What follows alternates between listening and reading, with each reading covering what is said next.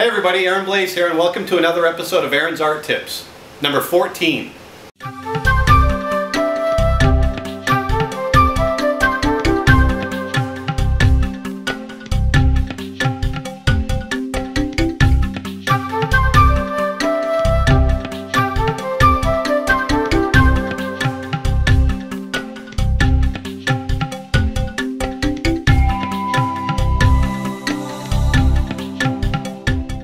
Okay, so today I want to talk to you about experimentation in your work.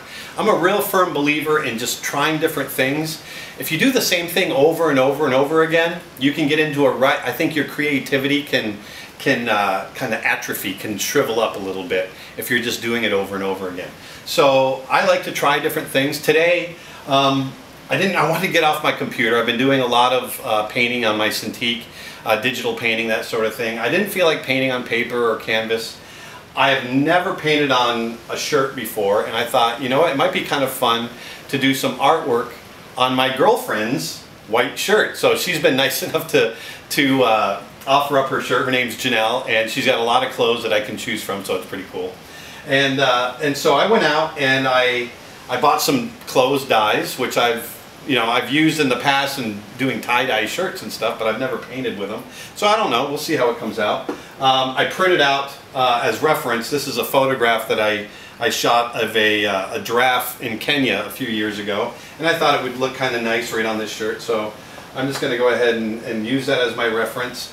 I'm going to start drawing and painting. I don't know how it's going to come out. It might be a failure, but at least I tried something new. It might be a success, and I'll have a new creative outlet, maybe even sell some shirts down the road. Who knows, little kind of one-off pieces of art that you can wear. But anyway, I'm going to go ahead and get started, and we'll kind of show a progression, and hopefully it'll come out good. So I'll talk to you later.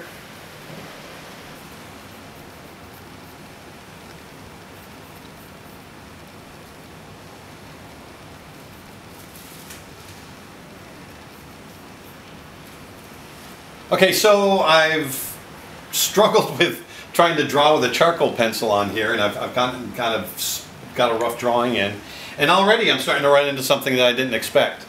I bought tan dye, and it comes out dark green when I pour it out, so I don't know when it turns tan, I guess in the washing process, but that's going to make it kind of weird when I go to paint it. So hopefully it's going to work. I don't know, but we'll see. Anyway, keep going. Here we go.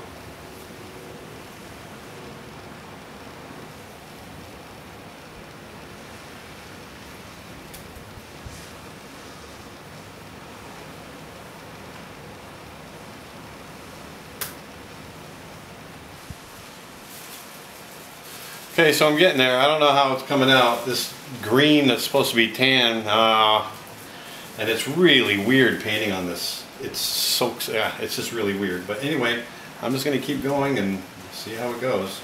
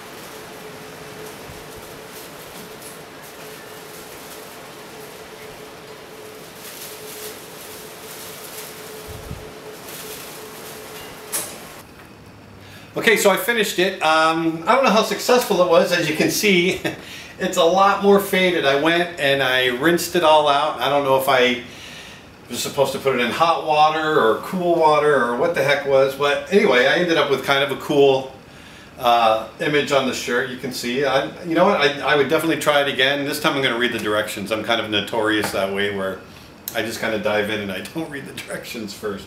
But anyway, it was fun. I tried something new.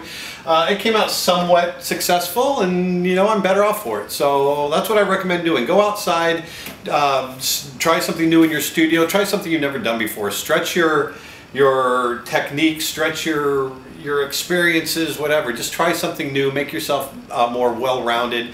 You'll be better off for it. Also, like usual, I want to go ahead and give a shout out to my friends over at Wacom. That's WACOM.com. They're the folks that make my Cintiq and all the great digital tools that I use in making all of my images. And also, if you want to see more of my work, check out my website. It's creatureartteacher.com. That's the art of Aaron Blaise. That's creatureartteacher.com. There you'll find all kinds of tutorials and artwork and all kinds of other cool stuff, and in the upcoming weeks we'll have even more stuff going. So anyway, go out, try new things, get out of your comfort zone, and you'll grow for it. So until next time, I'll talk to you later. Thanks. Bye.